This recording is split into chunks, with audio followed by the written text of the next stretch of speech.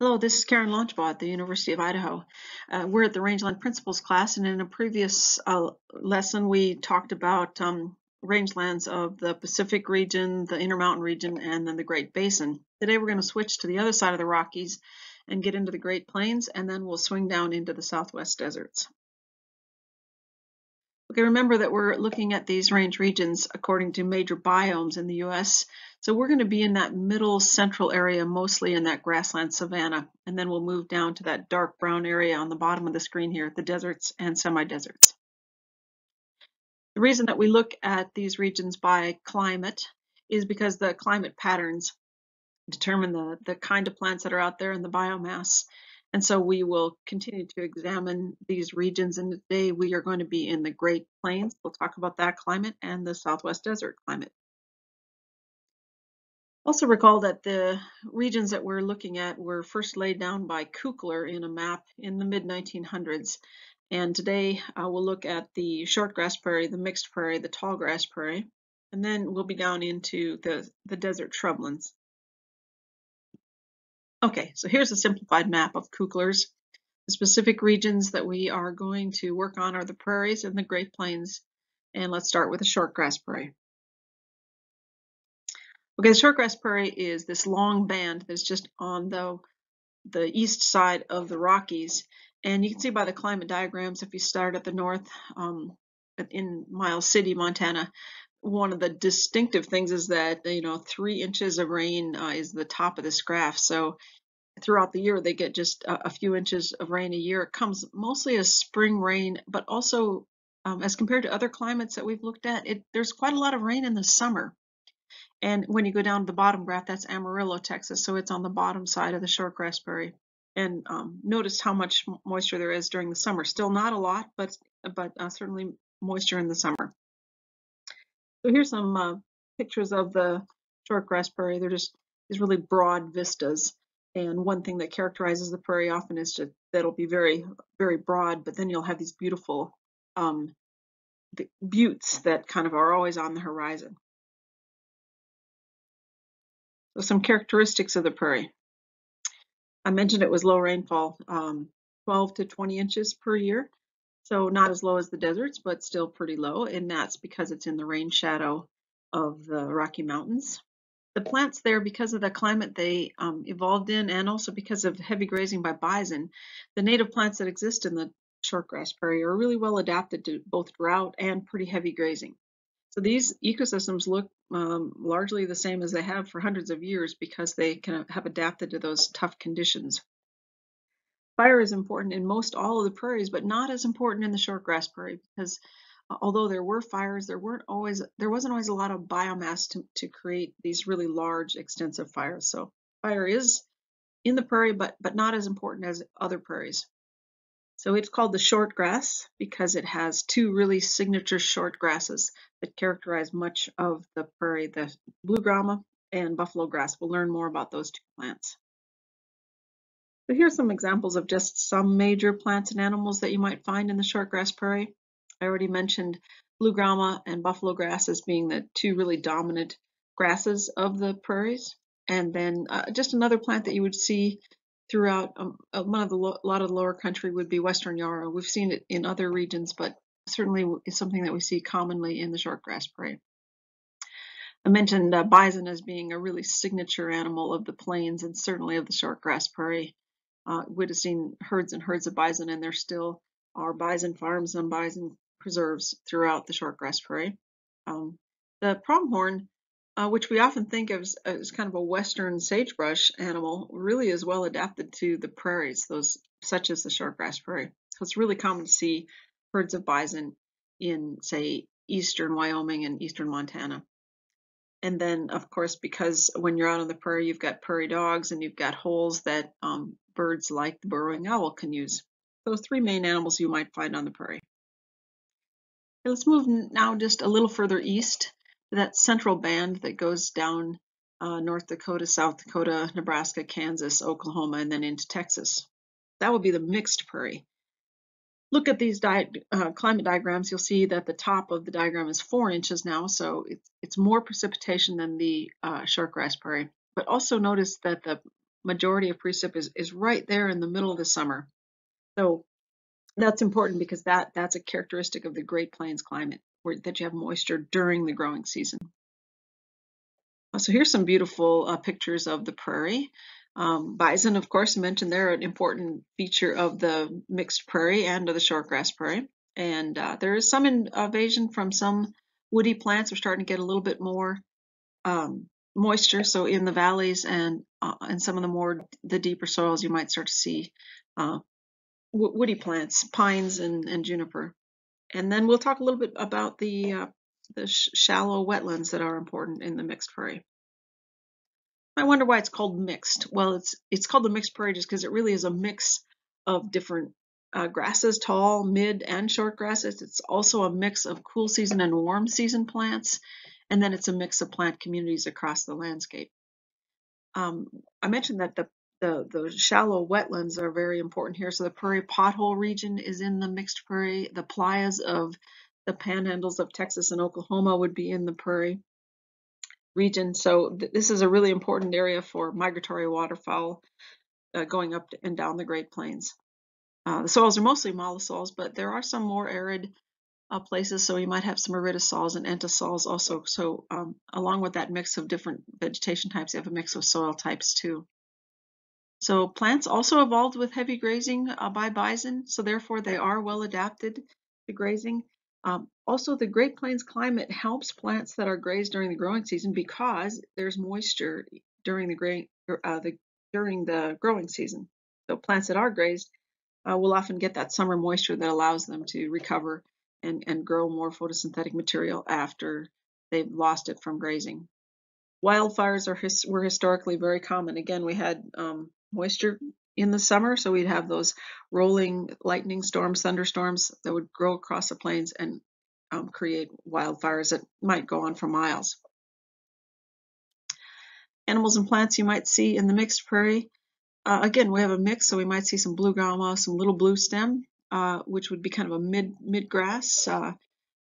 In this picture is also a needle and thread, which is a mid-sized grass. And then we would still have plants like western yarrow, but one of the more problematic plants of the mixed prairie is leafy spurge. It's something that came into much of these ecosystems in the late 1900s, in the 1970s and 80s, and now it dominates many of the lower areas in the prairie. Some animals you might see on the prairie: bison, of course, pronghorn still, red-tailed hawks, a lot of hawks throughout this area, and then animals such as grasshoppers, really common, a variety of grasshoppers. Okay, now let's take a look at the tallgrass prairie. You can see by this diagram it's sort of centered along the northern part of the Mississippi River, and it has an appendage that kind of goes out into Iowa, top of Missouri, and into Illinois. So it's in a really moist area, and if you look on the climate diagrams, you can see that it's throughout the growing season. The moisture is throughout the summer, so the bars of precipitation kind of follow the temperatures, and you can see that the highs are in the 5 or 6 inches per year. So this is one of the most, well, it is the most moist type of prairie that we have. So here's some beautiful pictures of the prairie. That moisture does give rise to very tall grasses over a person's head, and also a lot of wildflowers. Because they get a lot of moisture during the growing season, they have wildflowers throughout the whole season. Talk a little bit more about fire, but fire really is important in this region. Okay, a few take-home points about the tallgrass prairie. One, as mentioned, it is the most moist of all the prairie types that we're going to look at. It's 20 to 30 inches, can even be up to 35 inches of precip per year. It is well adapted. These plants are well adapted to fire and drought, because even though there is moisture, there can be long periods where there's not enough moisture. And fire is really important in maintaining these grasslands, because fire keeps the shrubs out of the grass. Grasses are more adapted to fire than shrubs. So when fires go through, it keeps those largely invasive shrubs from taking over the prairie. The plants of the prairie were well adapted to grazing and fire, so they evolved with bison, and they have mechanisms to keep their meristems low and be adapted to fire. Also remember that there is moisture during the growing season. So if plants are eaten during the summer, they have resources to recover from the loss of photosynthetic material. The grasses are very productive. The soil is a very rich mollisol because the roots went down into the soil and really created a lot of organic matter and really rich soil. And also because it's often just rolling plains, it was easily plowed and converted to cropland. The bottom line is, with that rich soil and that rolling topography, created a situation where these lands were quickly converted to cropland, and today probably less than 5% exist as they once were. So we've got about remnant prairies that account for about 5% of the original prairie. The Konza Prairie in Kansas is one of the largest remnants, in case you ever get a chance to visit. Some major plants from the tallgrass prairie. As mentioned, it's called the tallgrass prairie, so it has a couple of plants that are really important. Big blue stem is the one that we will take a look at in this class, but Indian grass is also another dominant plant of the tallgrass prairie, as is switchgrass and a few others. Prairie coneflower is something that's seen throughout the prairie. A lot of beautiful wildflowers, and prairie coneflowers is one of those that would be really common. Some animals you might see in the tallgrass prairie, something like red fox would be one of the mesocarnivores in that system. Bison, of course, historically and today, and of course cattle graze what prairies exist. Now, to give you a chance to really look at the prairie, take a look at this video about Americans' grasslands. It was created by Prairie Public Broadcasting. Go to u2.be/xq9d1s8 small case sm7 whatever stop in the world. We've lost just tremendous amounts of native grass in this area.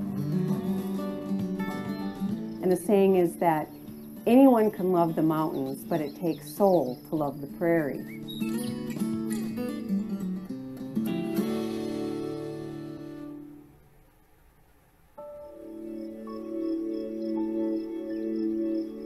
Nowhere are the grasslands more intact in this region than that landscape called the Missouri Coteau.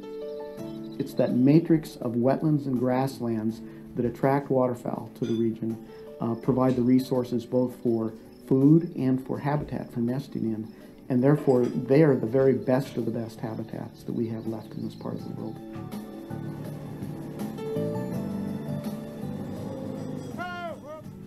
Mallard! We found 5 or 6 nests today, which just in the short time that we were searching was pretty good. This is good nesting habitat, thick vegetation as a result of all the rain.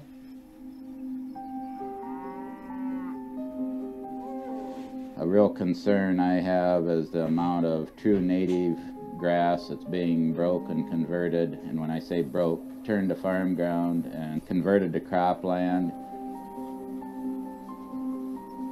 There's a real push for more crops.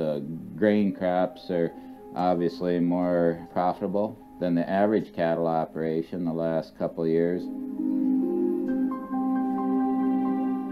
This is an example of a native prairie pasture that had supported livestock for the last 100+ years. And just this spring, they were sprayed down with herbicide to kill the native sod, and soybeans were planted. Just in the last 5 years, we've lost almost 400,000 acres of native prairie in North and South Dakota. That's a substantial amount, and if that rate continues, a large percentage will be lost over a period of a couple decades. The question is, how much grassland can we lose before sort of the whole grassland-based ag economy doesn't remain sustainable? And then we see just, wholesale loss of it as, there's no cattle barn to take your cows to. There's not enough pasture to maintain the large herds of cows that we have now. And if we see that, we'll see huge detrimental impacts on the wildlife population. I have a concern not just because I'm a rancher, but because I run a livestock auction market. And when I see grass get torn up, that's just that many fewer cattle that might have a chance to come through my sale. So now along comes the the U.S. Fish and Wildlife Service and other donors like Ducks Unlimited and said, we want to reward guys that for good stewardship of taking care of the grass. So it wasn't a hard decision because it wasn't going to alter any of our operations. There's interest from landowners to protect these areas. That's sort of consistent with their view of how this land should be used. And really, we just need the funding to sort of get that job done. I wanted to be able to help Ducks Unlimited accomplish grassland and wetland conservation. It was probably one of the greatest feelings that I've ever had, is to be able to do something so positive and something that will have meaning for a very long time. I knew that the money would go towards grassland conservation, and I knew that it would be well used. I've said to many of my colleagues in Ducks Unlimited that I couldn't think of a better organization to give that money to. It's about the future. There's no other way to look at things, because we have a responsibility, I think, to ensure that all of our children, the children of the world, have wild places. They have grasslands and wetlands so that they continue to be able to recreate in them, to gain the benefits from them. A land ethic that Aldo Leopold talked about. The soil has to be well taken care of. The grass has to be well taken care of. The water has to be well taken care of, and that'll sustain life. And that means all life, from the tiniest little insect to the most powerful species on the planet, us. I hope that 40 years from now we can say, boy, we were wise to hang on to some of this, because we really need it for clean water, for clean air, for livestock production, for wildlife, and for all the good reasons that we have natural resources.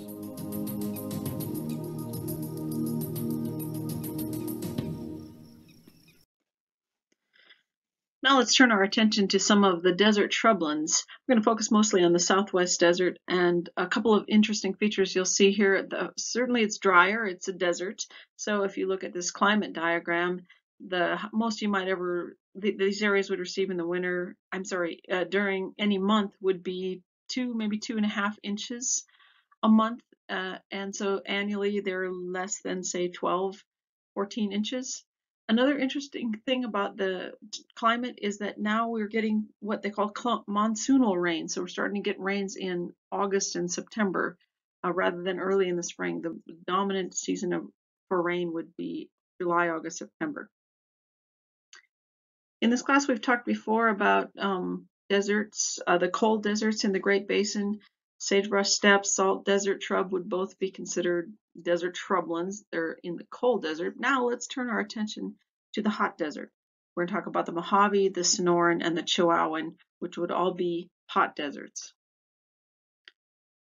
Start first with Mojave up on the top there. Mojave is a desert that's in Southern California, Southern Nevada, also a bit in Arizona.